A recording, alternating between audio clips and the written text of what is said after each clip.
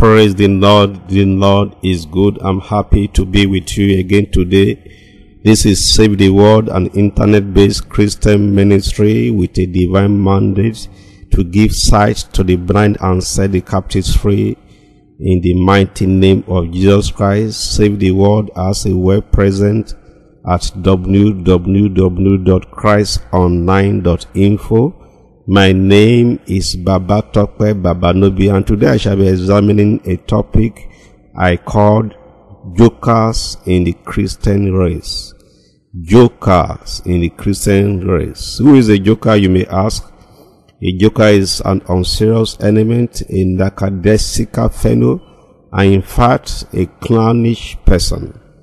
Jokers in the Christian race are those who are practicing Christianity half-heartedly.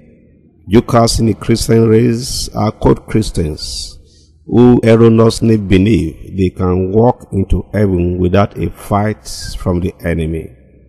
I want to tell you today, I want you to know today that Christianity is not a tea party. The world we are living is a battleground, witnessing a fierce battle, a fierce war between the forces of God and the forces of darkness for the souls of men. Christians are not supposed to be lukewarm on kingdom matters. The Bible says clearly that God is a warrior, and all his sons and daughters are expected to put on the full armor and fight the Christian race with all their hearts, with all their mind, and with all their body. I'm taking my reference text from Matthew 11 verse 12. It says that from the days of John the Baptist and up to now, the kingdom of God suffereth violence, and the violent take it by force. There are some categories of Christians that could be termed jokers: those who have refused to abide by this biblical injunction, those who have refused to take the kingdom of God by force, those who do not seem to know their calling, and who do not seem to know that the enemy is mounting a strong resistance against their Christian race. Let us look at 10 categories of people who could be described as jokers in the Christian race. The first category of jokers in the Christian race are those who do not read the Bible often to know the mind of God. God expects us to read his word day and night, and if you are the type that do not read at least a chapter of the Bible in a week or a book of the Bible a month, you are not yet a serious Christian, and you could be described as a joker. The second category of jokers in the Christian race are those whose prayer life is practically dead. Do you pray always, as admonished in 1 Thessalonians chapter 1 verse 17? Or you barely spend between 5 and 10 minutes on a prayer altar on a daily or a weekly basis? Prayer is one of the greatest weapons of overcoming the plans of the enemy. And if you cannot devote quality time to pray daily, then you are still warming up as a Christian. The third category of jokers in the Christian race are those who are yet to receive the baptism of the Holy Spirit and who are not desirous of receiving it.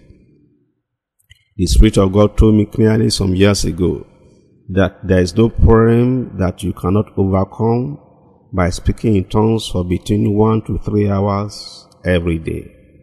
A lot of problems we are facing as individuals could be resolved if you can speak in the Spirit, if you can pray in the Spirit for quality time on a daily basis. So if you have not yet learned the secret of fighting from heavens through the Spirit, then you are still a joker in the sight of the enemy. The fourth category of jokers in the Christian race are those who hate fasting. It is common to hear some Christians say that they cannot fast, whereas Jesus was always fasting. So if you want to be a disciple of Jesus Christ, you must also be able to fast. Can you fast? Do you fast often? How many days do you fast in a month? Jesus Christ said clearly that you cannot overcome some peculiar and specific problems except by prayer and fasting.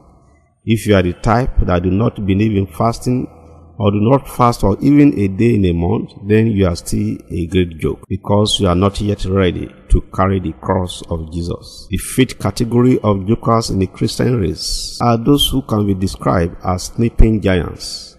those who sleep and snore all night and wake up in the morning to run around for opportunities that will have been opened for them if they have prayed all night. Do you stand up and pray for at least 30 minutes at night on a daily basis, or at least twice or thrice a week? If you have not yet determined to carry the battle to the gates of the enemy at night, then you are another great joke in the Christian race. The Bible says that when men slept, the enemy came. Every day you refuse to pray at night, the enemy is visiting you, whether you like it or not, and doing a lot of havoc to your destiny and to your glory. Wake up today and start to resist the enemy in the name of Jesus Christ. The sixth category of jokers in the Christian race are those who are partially serving God and partially serving Satan. If one of your leg is with God, another leg is with Satan, then you are still a hood joke. Do you practice Christianity outwardly but practice idolatry secretly? Do you have another small god that you are serving in secret while you profess to be a Christian? Do you still visit herbalists, sorcerers,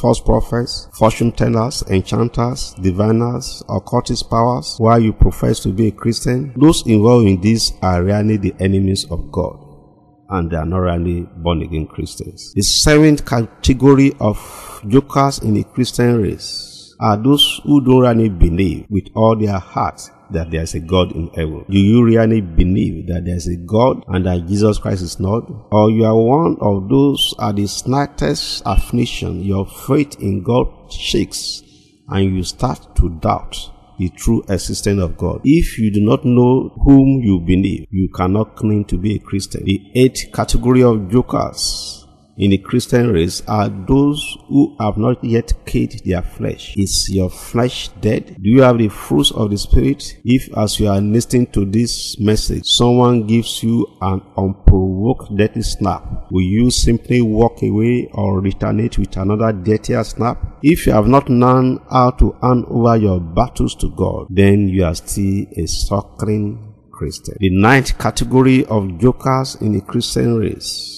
are those who are just following the multitude. Are you really a friend of God, or simply you have joined the multitude to serve Him? Do you really love God? Do you make Him the first in everything? Do you join other believers to worship Him, or you are a lone ranger? Are you excited to visit His sanctuary? How many songs of praises and worship have you sung to Him today? Do you fear God? Do you still argue over payment of tithes and offerings? Do you find it difficult to be a blessing to others with gifts and offerings? Are you self-centered? Are you always thinking of yourself? Or you are thinking of how you can help the less fortunate? Those are questions you need to answer to know whether you're a joker or you're a serious Christian. The 10th and last category of jokers in the Christian race are those whose names are yet to be recorded in heavens, having brought in any new convert. Are you a church goer or a soul winner? Are you passionate about winning souls? The heartbeat of God lies in soul winning. So if you don't have a record of winning a single soul in a year, then you're a passive member of the North Army. Today, you must become passionate about soul winning. Then God will take you serious. God also has prayer points, and the prayer points of God is that we should win souls for Him. As long as you make yourself an instrument and a vessel of answering the prayer points of God, then all your prayer points will be automatically answered by God. Even as I round up this message today, I want you to assess yourself and rate yourself. Are you still a joke in the Christian race, or you're a Christian joker? Ask yourself how you can grow and develop as a Christian. What do you need to do to make yourself a friend of God? Today, you need to repent and accept Jesus Christ as your Lord and pray for grace to fight the Christian race with all your might and strength and heart. Let me pray with you. As many that want to receive Christ as their personal Lord and Savior, as many that want to move from the level of jokers to the level of serious Christians, please put your right hand on your heart and let me pray with you. Father, in the name of Jesus Christ, I commit these ones to you. I pray you shall give them a new spirit, the spirit of holiness, the spirit of righteousness. I pray down the presence of God over their lives. I pray down the Spirit of God over their lives. From today, they shall love you with all their heart, with all their mind, all their strength. I cast out every spirit of error in their hearts. By the blood of the Lamb, I cleanse every iniquity in their minds, in their body, in their soul. I pray that you shall accept them as your sons. Thank you, Father, because you are Lord, in Jesus' mighty name. Even as I round up this message, I pray for you that the fresh fire of God shall fall upon you in Jesus' mighty name. Today, receive the Spirit to be mad for God in Jesus' mighty name. The spirit of only madness, the spirit of only madness shall consume you in the name of Jesus Christ. Let the power of revival fall upon you in Jesus' mighty name. I speak to your spiritual battery. Be recharged now. Be recharged now. Be recharged now. Be recharged now. Be recharged now. In the name of Jesus Christ. Every arrow of spiritual weakness that the enemy has fired against your heart, I fire back. I fire back. I fire back. I fire back. I fire back. I fire back. I fire back. I fire back in the name of Jesus Christ. Receive a new heart. Receive a new spirit. Receive a new mind in the name of Jesus Christ. It is written, in that day the yoke shall be broken and the burden shall be lifted away. Every yoke of failure, of stagnancy over your life, every yoke of disappointment over your life, I command it to break in the name of Jesus Christ. Every burden over your head, every evil note that the enemy has put over your head, I command it to be uplifted, be uplifted, be uplifted. Be lifted up, be lifted up, be lifted up, be lifted up in the name of Jesus Christ. It is well with you in Jesus' mighty name. Save the World is an internet-based Christian ministry with a divine mandate to give sight to the blind and set the captives free in Jesus' mighty name. Visit our website at www.christonline.info. christonline.info. For more information about how you can build your Christian faith, send us an email